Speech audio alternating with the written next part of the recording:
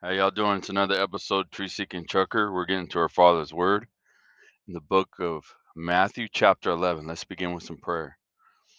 Father God, thank you for this moment to where we can sit down and learn the Word that you have given to us to bring us out of the darkness of this world and into the light of your Son, Jesus Christ.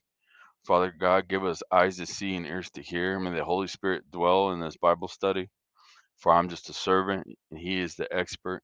He is the one with wisdom and knowledge, and through him are we able to reach new heights and understanding of what's going to happen and what has happened and the greatness of you, Father, and the plan of salvation of Jesus Christ. And this we pray in your Son's holy name. Amen. All right, let's get going. Here we go. Chapter 11, verse 1 reads, And it came to pass when Jesus had made an end of commanding his 12 disciples, he departed thence to teach and to preach in their cities. 2. Now when Jesus had heard in the prison the works of Christ, he went he sent two of his disciples. So John sent in his two disciples, just like the two witnesses, the 70. So even when it comes to deliverance, you go in twos. Deliverance from devils. And this is at the minimum when we go to battle. We go in twos. Sometimes God has used one, but that's a special circumstance where there was no doubt in people's minds that could be attacked because God had declared He would be with them, and they have a special mission.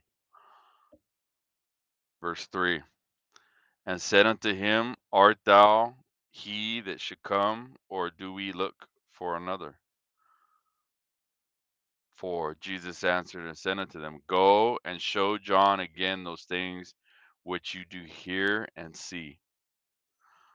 5.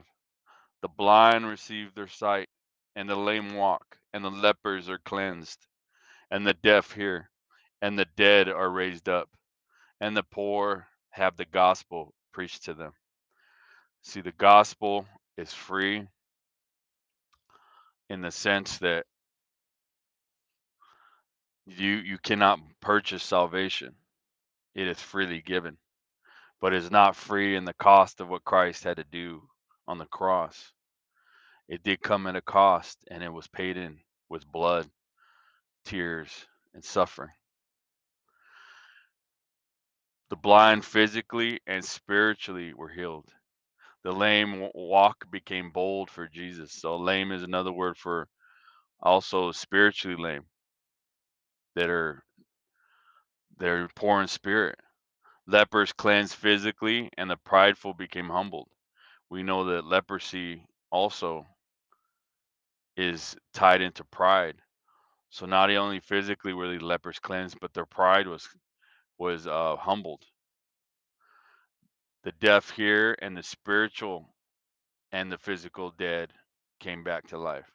So in Ezekiel 37, we understand the dry bones. So the way I see verse 5 is you got to look at it in the physical healings, which is the literal, and then the spiritual healings, which is in the spiritual realm, that things that we can't quite see with our senses, and we have to be able to see them with the eyes that God has given to us through prayer and through gifts. Right.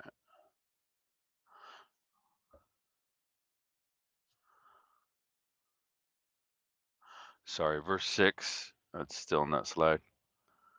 And the and blessed is he whosoever shall not be offended in me. So again, we remember that if you deny Christ to your friends, to your family, to whosoever will, then Christ will deny you to God the Father. Now, there were times where people were in mortal danger, and there were times where they picked their battles and when they spoke, but they necessarily never denied Christ. They just, when the time was right, they waited on the Holy Spirit. Now, that's something that somebody's going to have to come to terms with when the time comes. And it's not straight out denying like Peter did in the three times before the cock crowed. And I believe that we should never think ourselves greater than any other man. Even when Christ loved Peter, and God loves Peter too. And his arrogance thought he would have the strength to be successful in the trials ahead. But Christ understood that his pride was going to humble him because he was going to find out how truly strong he is. Everything we get, our strength, our our willingness to do things, our perseverance, everything comes from God. Everything. Give him the credit if you want to be successful. Leave nothing to your own will, your own strength, and understand that. Verse 7. And as they departed, Jesus began to say unto the multitudes concerning John, what went ye out into the wilderness to see? A reed shaking with the wind? So Jesus, speaking of John the Baptist, said, what did you think you're going to see in the wilderness where John was baptizing? A reed shaking in the wind? As a reed swaying one way, then switch in another direction when the wind changes. No, John was walking the straight and narrow path. So no matter which way the wind was shaking, John was on the mission. He was on a mission from God to do the will of the Father and to proclaim the the Lamb of God. And he did that. And he did not switch up regardless of what trials and tribulations came in his. That's perseverance, that's discipline, that's dedication to the cause, and he did it for the kingdom of God. Verse 8. But what went ye out for to see? A man clothed in soft raiment?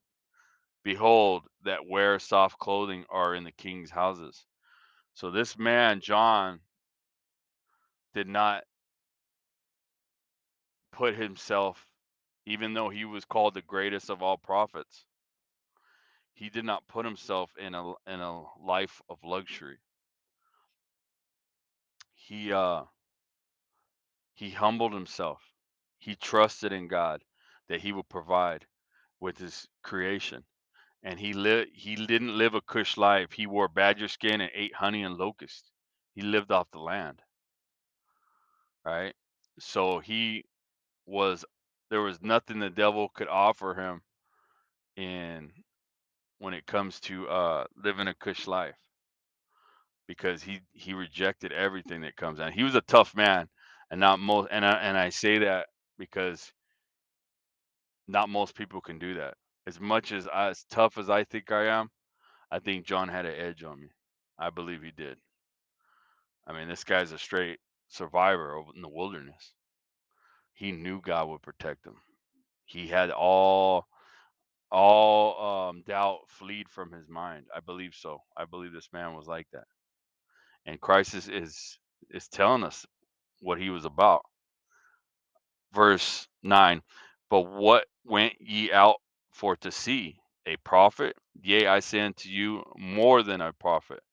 10. For this is he of whom it is written, behold, I send my messenger before thy face, which shall prepare thy way before thee. So just like the angels will announce the trump with the trumpets of God when Christ returns to make the kingdom of heaven like the kingdom of earth and bring his kingdom to earth, John was that one who announced him. He was, in a sense, a man who was proclaiming the king like the angels will later on in end times prophecy.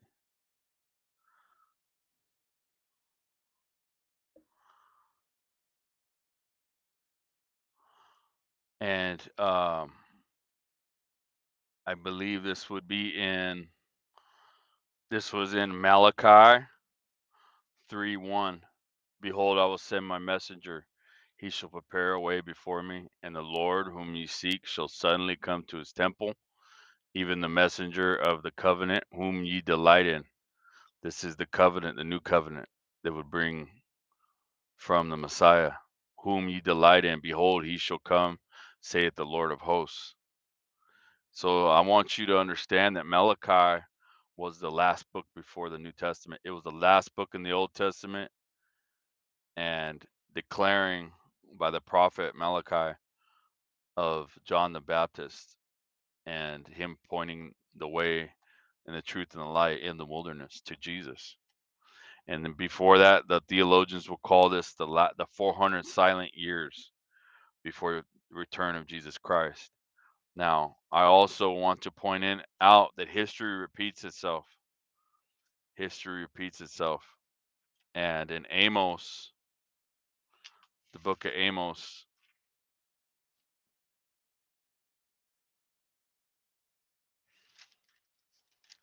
8:11, behold, the days come, saith the Lord God, that I will set a famine in the land, not a famine of bread, nor a thirst for water, but of hearing the words of the Lord. And they shall wander sea to sea. And the sea is a representation of people, nations, and tongues. And Revelation 17:15, I believe.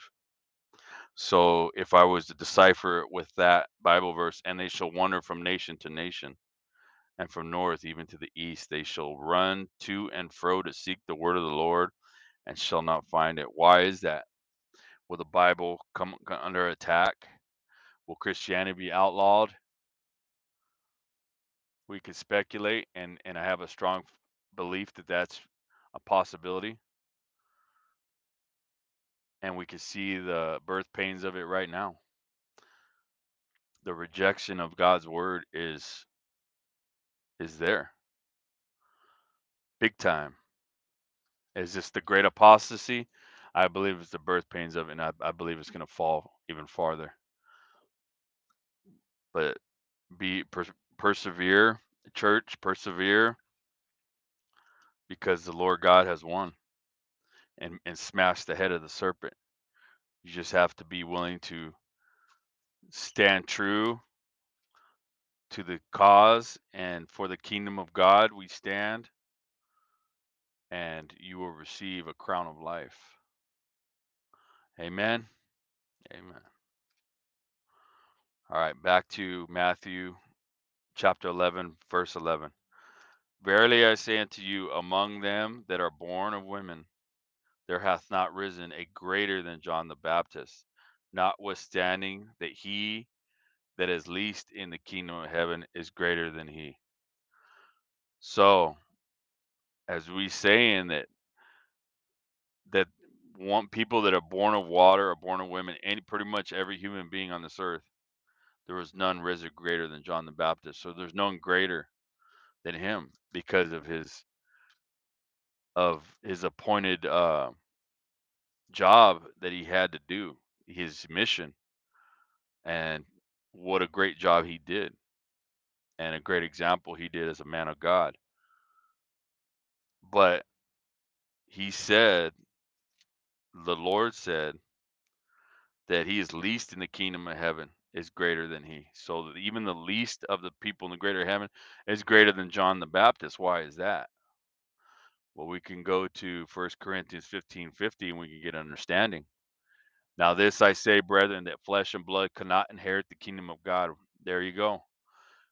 He was still flesh and blood, so he could not inherit the kingdom of God. So he was not greater than the least in the kingdom of heaven. Neither does corruption inherit incorruption. Just like there's different flesh in the book of Isaiah, from the earthly flesh to the heavenly flesh. There's different bodies, right? We must the mortal shall have to put on immortality and get rid of corruption, which is our fleshly bodies. Okay, verse 12, back to Matthew 11. And from the days of John the Baptist until now, the kingdom of heaven suffereth violence, and the violent take it by force. So there's going to be an opposition, and they're not going to want to give up their power. But see, the thing is, they're holding on to something that was never theirs in the first place. Why? Because they do not trust in God. They're not willing to learn the truth and understand that what God says shall come to pass. And we're not out here trying to get positions in heaven.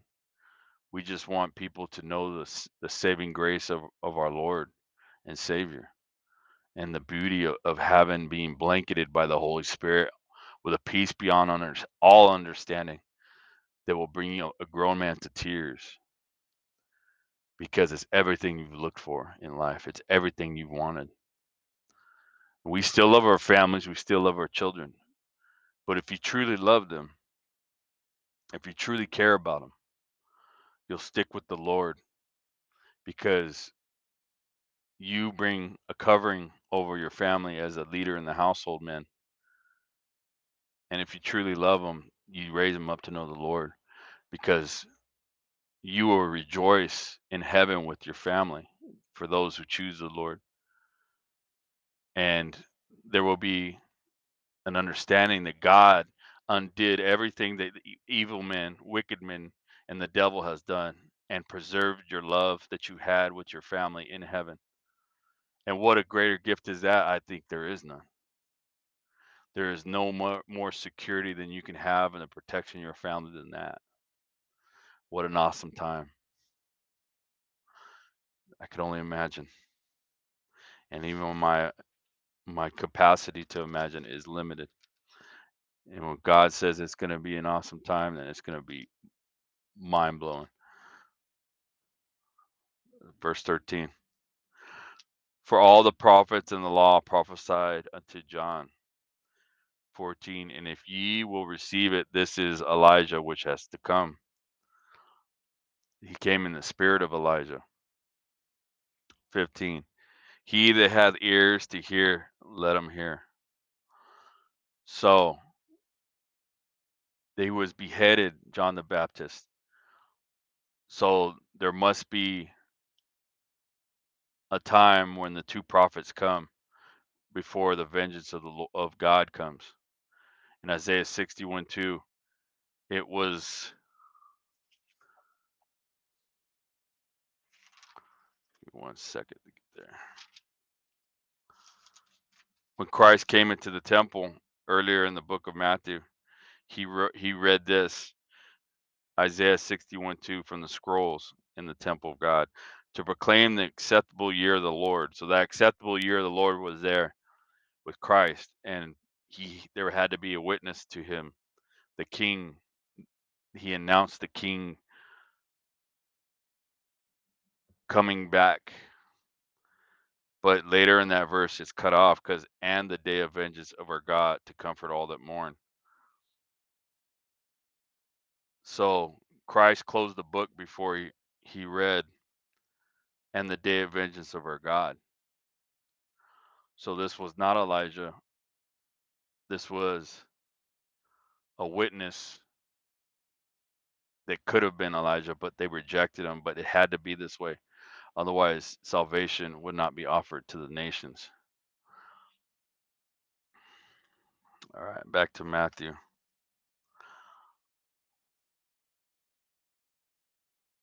16. But whereunto shall I liken this generation? It is like unto children sitting in the markets and calling unto their fellows. So we understand something from this, that there is a factor in people in positions of power within the church, within our governments, that are doing things to be pleasing in the sight of men. And that's not going to cut it. That's not going to cut it because we're exalting the wrong kings. We're exalting the wrong priests when we should exalt the King of Kings and Lord of Lords, the high priest, the Son of God. This is who we should be exalting. And only if you accept the truth will you acknowledge that. And what does Galatians, I believe 1:10 say? Let's go there real quick. For do I now persuade men or God? Or do I seek to please men? Question. For if yet pleased men, I should not be the servant of Christ. 11. But I certify you, brethren, that the gospel which you have preached of me is not after man. 13. For I neither received it of man, neither was I taught of it, but by the revelation of Jesus Christ, the revealing of Jesus Christ, in other words. And that's Paul talking to the Galatians. So that's the question. Who do you aim to please, God or men? Remember Jeremiah 17:5. God said, cursed be the man who makes flesh his strength. But, and I'm paraphrasing, but blessed be the man that waits upon the Lord, that puts trust in the Lord, for he shall be planted by the rivers, and drought shall not affect him. And that's a paraphrase, not in exact words.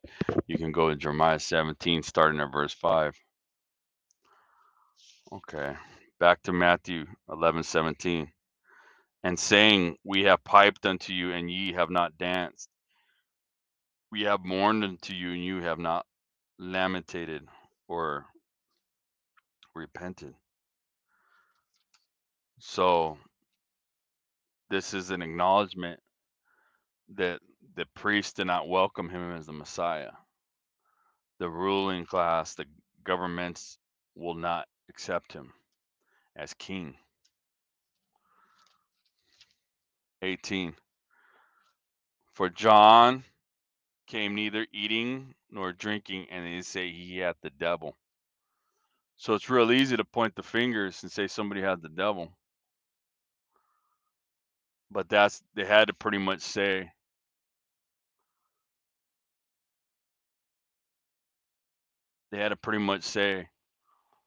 that whatever they could say to discredit the man. A good man, and they pointed the finger and called him that he had the devil.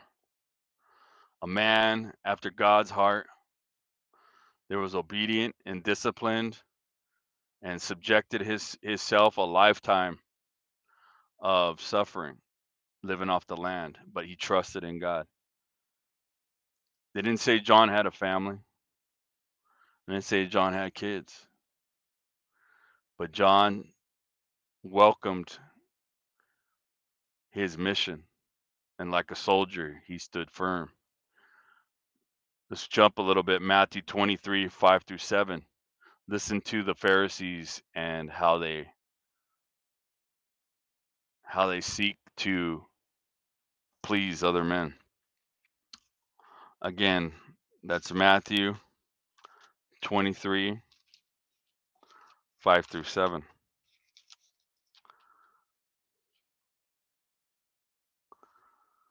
But all their works they do for seen of men, they make broad the phylacteries and enlarge the borders of their garments. So that means the phylactery is an amulet or a little parchment rolls of Hebrew text affixed to the left upper arm or the forehead of a man morning prayer regard as a protection, hence the name against evil spirits. So this is pretty much an amulet. Instead of having Hebrew text in their heart, if it pertaining to the word of God, they're they're using it as protection against evil spirits. Now, what do you think is going to happen when Christ has came and they have rejected Christ? Do you think they're going to be protected from evil spirits? I think not. So, as we continue, Matthew 23 from verse 6, and they loved the uppermost rooms at the feast and the chief seats in the synagogues. They like to be seen by men as important. So they're striving for to be king of the hill, basically. Instead of pleasing to God, they're trying to go up the pyramid or the chain. And they might be confronted with wickedness to get there. Well, we're going to have to compromise to get there because this is for the greater good. And this is how the devil corrupts men in power, by compromise. This is the greater good. Verse 7, and greeting in the markets, and to be called of men, rabbi, rabbi, or teacher, teacher. So, how much do they love to be recognized by others? How much do they love to be acknowledged and revered when we're aiming to please God as Christians? See, the world got us thinking that success is upside down, and the world is being ruled by the devil.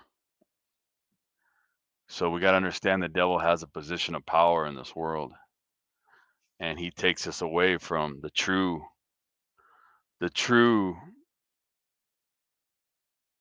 building of something great and pure, which is for the kingdom of God. And who will be our ruler? The King of Kings and Lord of Lords, Jesus Christ. Let's get back to Matthew 11, verse 19.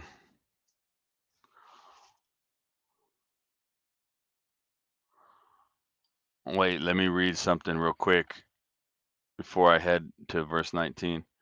Now, we need to understand that this will happen again.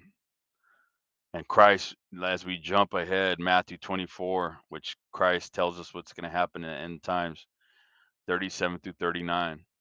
And I'll just read this. But as the days of Noah were, so shall also the coming of the Son of Man be. 38. For as in the days that were before the flood, there were eating and drinking, marrying and giving in marriage until the day that Noah entered the ark. People were blinded by their vanities, and they would not accept the truth. 39. And knew not until the flood came and took them all away. So shall also the coming of the Son of Man be. We'll break that down when we get to Matthew 24.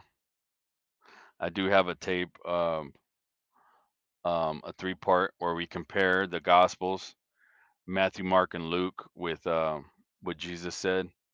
It was more of a comparison than it was actually like breaking it down. But the video is I foretold you all things. And I think it's a three-part video if I recall right, but you can check that out. But we're gonna go through Matthew 24 as we go along. Verse 19. The Son of Man come eating and drinking, and they said, behold, a man gluttonous and a winebibber. They're telling him that he eats too much and he's an alcoholic, basically. How blasphemous would it be to call the Son of God that? And I'm not laughing because I think it's funny, but I have my personality. When I get nervous, sometimes I laugh, and it's not really a good thing to have, but it's kind of a nervous tick I have as well because I got the fear of the Lord in me. See, Christ, the love of God brought me to him. But as I continue to grow in the Lord, I understood that the fear of God, the fear of the Lord keeps me in check, keeps me humble amongst men, not to think I'm better than even a sinner that hasn't been accepted by Christ, even though I'm saved and they may not be saved. That doesn't make me greater than them. If anything, I need to bring them to the Lord and not stand over them and point fingers. Continuing in verse 19, a friend of publicans and sinners, but wisdom is justified of her children. 20, they began he to upbraid the cities where most of his mighty works were done, because they repented not. The upbraiding also, when it came to two sticks in the book of Ezekiel, I believe chapter 36, they shall be intertwined into one stick. That means the 10 tribes and Judah, the two southern tribes, as they were split in the time of Isaiah and they were scattered amongst the nations, they shall come back and they'll be intertwined, just like these will be unbraided, because they will not be braided into or um, grafted into the kingdom of God, because they rejected him. 21. Woe unto thee, Storazin! Woe unto thee, Bethsaida! For if the mighty works which were done in you hath been done in Tyre and Sidon and Sodom, or Sodom, they would have repented long ago in sackcloth and ashes. So they're saying they're even worse than the time of Tyrus, which is Ezekiel 26 and 27, and partially some of 28, which acknowledges the king of Tyrus, or the flat rock, was Satan. He is behind the scenes as a principality in these wicked nations. And they were saying that Tyrus and Sodom, we all know about Sodom and Gomorrah, would have repented. 22. But I say unto you, it shall be more tolerable for Tyrus and Sodom of the day of judgment than for you. And we remember the judgment that came upon them, but also remember that was a micro judgment compared to what's coming. And that was for Sodom and Gomorrah, was hailstorm and sulfur balls coming from heaven and taking them out.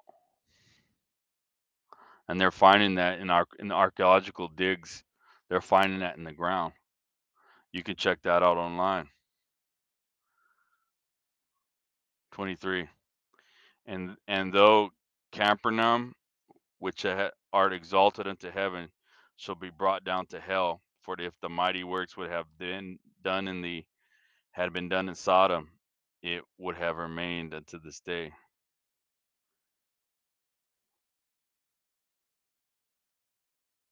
So these things that are unrighteous in the eyes of God, they aim to please men. And I think that's how they got where they're at, where they're not in the favor of God anymore, because they've got consumed by being pleasing to other men, and they've lost their way. And the judgment that's going to come down on them is going to be in a worldwide judgment.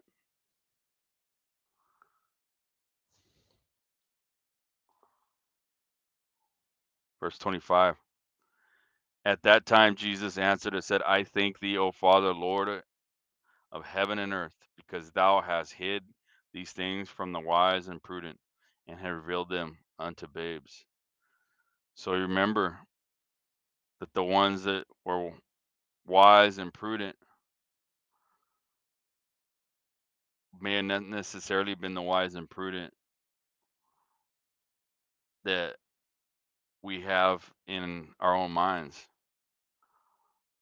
because we got to understand that God, in the simplicity of the Bible, makes it to where all people can understand it. And we got to remember this ties into later chapters of the parables and how people couldn't understand them, how it was baffling to people because to them it was like riddles. And when God releases prophecy in a time marker, people won't understand it until it happens. It's not going to be like, well, I'm going to get ahead of God and I'm going to figure this out. And then when think it's getting close, I'm going to go ahead and straighten up. God knows that you're thinking and exactly what the devil wants you to think. And if you don't believe me, go to Daniel chapter 2. Daniel, being one of the wisest men on earth that God had gifted, did not know in the dream of King Nebuchadnezzar who was beyond that head of gold. He did not know who that arms and chest of silver were, which was the prince of, or the king of Persia and Cyrus. He would not let him know or divulge the plans of God, but yet there would be a successor that came. Why? Because he wanted the king of Babylon to make arrangements to defend his um his kingdom. He didn't want the king of Babylon to defend it. And what would that mean? That mean more people would die. More people would die. And that's, you got to understand, that's the mercy of God too, not to tell you everything. There's some mercy in there, even for the heathens, because without God they would die and perish. Without Christ, which at the time of Daniel, Christ was not here on the earth yet, they would perish. So I hope you understand that no matter how much you're wise and prudent in prophecy, especially when you study prophecy, that until it happens, you're not going to know. It's not going to make any sense to you. But when it happens, and I call them the time markers, and God's will not be hindered. And say, let's just say for argument's sake, that you could figure it out, and you're a wicked man, and you were making attempts to counter what God's prophecy is. God will do what He has to do.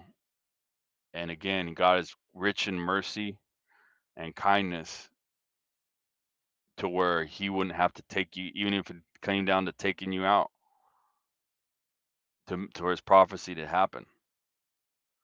You're not gonna you're not going to hinder God's will. And I'm sure you can understand and look at it in a way that I do, the mercy of God, that you wouldn't be dumb enough to do that. But you know what? I don't ever, and I'll speak for my sake, that I've been pretty dumb in my life. I've been pretty dumb in my life thinking that I was greater than anybody, and and not needing the Lord. So I'll humble myself and talk about it in context of my own failures. Verse 28. I'm sorry. Go to back to verse 26. I don't want to skip. Even so, Father, for it seemed good in thy sight. 27. All things are delivered unto me of my Father, and no man knoweth the Son but the Father, neither knoweth any man the Father save the Son, and he is whomsoever the Son will reveal him. So the Father knows me, and I know my Father. People think they could be right with God and not be right with Jesus. People think they can be right with Jesus and ignore the law of God. It's not going to work. They're the same mind, the same mission, the same love. If you've seen Jesus, you've seen the Father. Understand that. Verse 28. Come unto me, all ye that labor and are heavy laden, that are tired and weary, and I will give you rest. Oh my God. In this world, don't you feel exhausted? Don't you feel tired of the results that we have? And and none of it bringing you pleasure. But when you put the Lord first and foremost in your life, everything seems to fall in place. You will have trials and tribulations, but you'll get through them, and you'll wonder, this couldn't have been me because my track record doesn't work out this well. You will know the Most High God is with you. 29. Take my yoke upon you and learn of me, for I am meek and lowly in heart, and ye shall find rest unto your souls. 30. For my yoke is easy and my burden is light. If you're not familiar with that word yoke, an animal of servitude or a beast of burden. Back in the days, they used to put this ring around an ox's neck, and it's used to evenly distribute the weight between your right and your left side, and you would be able to labor easier than you would if you had leaning on your own strength. And that's the way God sees us. He will not give us more than we can handle. He will evenly distribute the labor. To trust in him, to follow him, and he shall never let you down. Ephesians 1:3-6. Blessed be the God and the Father of our Lord Jesus Christ, who hath blessed us with all spiritual blessings in heavenly places in Christ. For according as he hath chosen us in him before the foundations of the world, that we should be holy and without blame before him in love. 5. Having predestinated us into the adoption of children by Jesus Christ to himself, according to the good pleasure of his will. 6. To the praise, the glory of his grace, wherein he hath made us accepted in the beloved. His beloved are his children that follow him. God loves all, but he has a special place in his heart for his beloved, his Christ, his church. Understand that he offers you that a place in his church, whosoever will, on all people, nations, and tongues. Take advantage while the probation is still uh, uh, in effect. But when that probation closes, whoever is locked in the book of life is in the book of life. None more shall be entered in it. Understand it. The books, the writings will cease, and the books will be open. If you're not in there, well, I pray that you are. Proverbs 25:2. It is the glory of God to conceal a thing, but the honor of kings is to search out a matter. God bless you. Take care. Have a great rest of your day.